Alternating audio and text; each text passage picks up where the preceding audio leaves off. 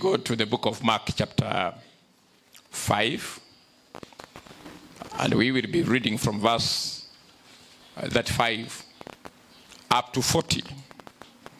And then I will make a few explanations. We pray. We join the rest of the school in other activities of the school. We are reading together. While Jesus was still speaking, some men came from the house of Jairus, the synagogue ruler. "Your daughter is dead," they said. "Why bother the teacher anymore?" And verse 36, ignoring what they said, Jesus told the synagogue ruler, "Don't be afraid, just believe." And verse 37, he did not let anyone follow him except Peter, James, and John, the brother of James. When they came to the home of the synagogue ruler, Jesus saw a commotion with people crying and wailing loudly. Verse 39, he went in and said to them, "Why all this commotion and wailing? The child is not dead, but asleep." Verse 40, but they laughed at him. After he put them all out, he took the child, his father and mother, and the disciples who were with him, and went where the child was. May the Lord bless the reading of his word. Amen. A few things that I want to speak to you from this verse. Of course, this verse is explaining about a miracle. I believe in miracles strongly that you may not change me so easily. I know you are scientists. My wife is one. I also tried to be. But now, after a long experience of preaching, I've come to an understanding that there is something that is above what we know. There is always something more than what you know. And there's always somebody that knows more than you. And you also know more than somebody. And that's the reality of life. Now, apart from the miracle that took place in this place, there are a few things I want you to learn.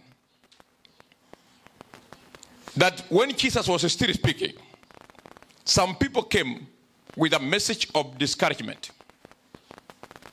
They came and they told the synagogue ruler, "Do not bother the master. Your daughter is dead." It's a message of discouragement. But the Bible says in verse 6, ignoring them, that Jesus ignored them. In this life, you must learn that there are people you must ignore. Because if they are carrying a message of discouragement, ignore them. Deny them your space. They are not positive contributors to your destiny. Because when we talk about destiny and success, it's all about God and the people. God is for all of us. But if you do not choose people wisely,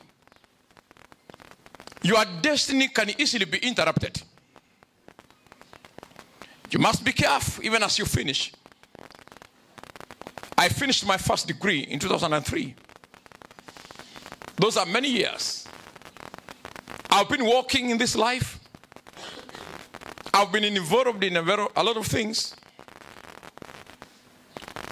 But one thing I've come to learn,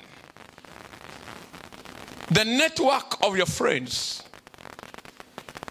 can usher in quickly your destiny or delay it.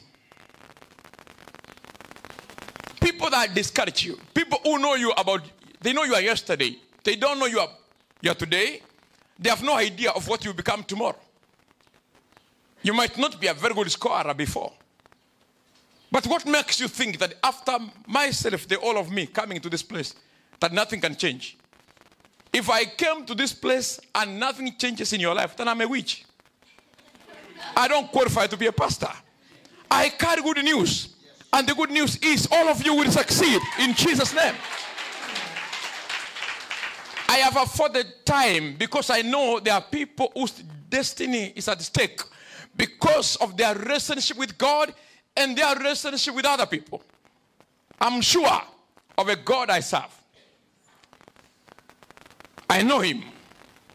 And the Bible says Jesus, ignoring what they said, he told the synagogue ruler, don't be afraid, just believe. I know you are listening carefully, but allow me make you to become a pastor of your neighbor. Please turn to your neighbor. Tell your neighbor, don't be afraid. Just believe. Praise God. Can you do it better? Let this worship moment be a serious one. Turn to your neighbor. Tell your neighbor, don't be afraid. Just believe. Praise God. And do not even listen. You know what is happening here? People came speaking, but Jesus ignored them. You don't have to listen to everyone. You don't have to listen to everyone. If I listened to people during my time, I could have never married my wife. And now we have very powerful children. She is preaching with me. We are moving on. Amen. Please do not listen to everybody. It is not everybody that has a message for you. Some people have wrong messages for you. Listen to people that have the correct message. Praise God. Hallelujah. And the Bible says in verse 37, he did not let anyone follow him except Peter, James, and John. When we do research, we say we have to narrow down. Narrow down. There are people you are even carrying in your phone book that are completely irrelevant. Some of them are ex-boyfriends. Let them go. Let them go. You have a future and they are not part of it. God is helping you. Do not cry when some people leave your life. It's because they are not necessary for your destiny. They have to go. Don't say, oh, the devil is fighting me. God is fighting for you. Praise God. Jesus narrowed down. He added 12 disciples. But he only went with 3. Why? The 3 had similarities with him. They were prayerful. If you are prayerful, what is the need of carrying people that don't pray? When you begin praying, they are opening their eyes to see how your mouth is opening up. What are they for? Choose your companions wisely, because even the Bible says bad company ruins good character. Bad company has potential, has capacity to destroy a good person. Please, if you realize that the people you're keeping as companions, they are not part of your destiny, leave them alone. Jesus himself chose 3 out of the 12. He knew that the 12 are necessary, probably when it comes to eating. But when it comes to prayer and raising a dead person, I don't need this one, I don't need this one. Even as you are going to do your exam, you know who you need and you don't need. You are busy reading. Somebody is busy on YouTube with Afro Cinema. Leave those people for. Concentrate na hii destiny yako unaitengeneza na hapa. Because uko nje mimi naonaga vile naombeanga madaktari na manasi wale wamemaliza shule. You know watu wanatafuta kazi kwa bidii. Uko nje life is different. I've been engaging and I've been interacting with a lot of these people. Na ukisoma verse 40 kwa kumalizia verse 40, but they laughed at him. Unaona verse 39, he went in and he said to them, why all this commotion and waiting? The child is not dead but asleep. He is speaking from another world. Unaona sio watu wote wataona vile unaona. Perspectives and world view differ. Kuna watu wengine wakikuona unaabudu hivi kama mimi huko Kisii, watu wengine wanapona wanashangilia, watu wengine wanasema Illuminati. Watu wengine hata mimi nawauliza hii na hiyo vitu mnasema si ni mingi. Kumbe I am all those things. I must be a big person. Kama niko vitu vingi namna hiyo. Lakini inakuonyesha kwamba we can never see things the same way. I always tell people, if you find 2 people thinking exactly the same, that one of them is not thinking. And a copy. We are unique. The Bible says each one of us is unique from God. Amen. We can never think the same. I've been marking exams for many years. Even in college, at university, I always read. I have never seen 2 people that write exactly the same. And when they do, I call them to find out whether they are praying twins. akili yao inafikiria the same. You can never be the same. Admit that you are unique and you are different. Praise God. So, and Jesus told them, the child is not dead, but asleep. Wengine wanalia, Yesu anazungumza kuhusu kulala. Na wakamchekelea. People will always laugh at you when you speak big things, because they think you are daydreaming. They will say that. Ukiongea mambo makubwa. Like when I started ministry, you know, when things were so bad for me in Kisii, na nikaishi pale kwa street. So later I started ministry with one person. People were saying, huyu mupatie miaka 5. Akisurvive, ujue kuna Mungu mbinguni. Unaona vile mnapiga makofi mbaya ya wivu. Hata ninyi wanafunzi wadogo mmetoa wapi wivu? Mmeanza hiyo culture ni mbaya. Shangilia ndio na nyinyi mpate hiyo. Amen. After he put them all out, Yesu alijua kwamba kuna watu wengine wa kuweka out of your phone book. You put them out. Hebu angalia kwa hiyo simu. Si kuna watu wa kwenda. Wengine walikuwa umekuwa ukisoma, ukweli ni kwamba maisha ni ngumu, wengine wamekusupport kidogo kwa fee, si umemaliza shule. Si you put them out once maisha. Si bananga. Jamani, si umemaliza shule. Ambia mtu hapo kaa sensitive. Yes, ujue anza kusoma majira, umemaliza. Hautaki mtu akulipa renti.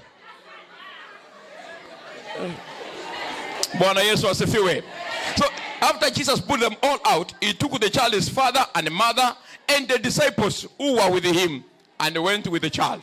Na unajua alipotoa hawa watu nje, ule mtoto alifufuka. Kuna watu wengine ukikaa na wao kwa maisha watazuia destiny. Yeah, they are bad people. Unaona Mungu anaambia Abraham, wacha huyu uende na mke wako. Because he knows there are people, as long as you keep their company, you are going nowhere.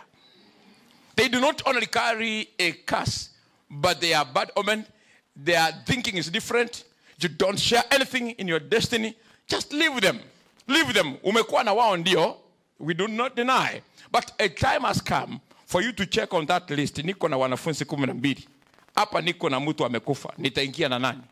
Sasa wewe unaweza ingia na Judas mahali kama hapa. Na mtoto afufuke. Judas atauliza wanalipa ngapi? Kwa hiyo mtoto wanabeana ngapi? Because thinking yake ni tofauti. Unaenda na watu ambao they think like you. So wakaingia huko ndani, yule mtoto akafufuka. All I'm telling you is that when you choose wisely, your God and the people that have to keep your company, definitely your destiny will never delay.